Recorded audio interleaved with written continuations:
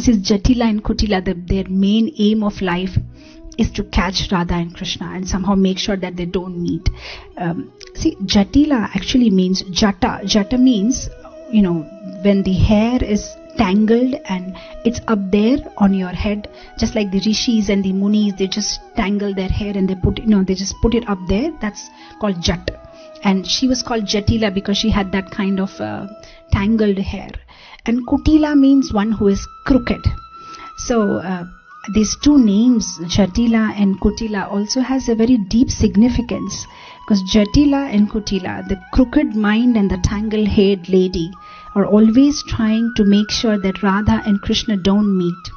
So same thing, if we also keep a crooked mind and tangled thoughts, all the time distracted here and there, then we also, as devotees, can't meet Krishna, can't have Krishna in our life unless and until we become straight, no tanglings. If we have a simple heart and simple, person, then only we can get Krishna. Those who are tangled and crooked, and it's very difficult to get Krishna, then there'll be always separation between Krishna and us. Krishna, Krishna, Krishna lage. Sab Krishna, Krishna, Krishna lage.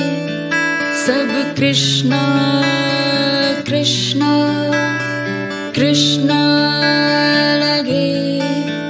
Sab Krishna, Krishna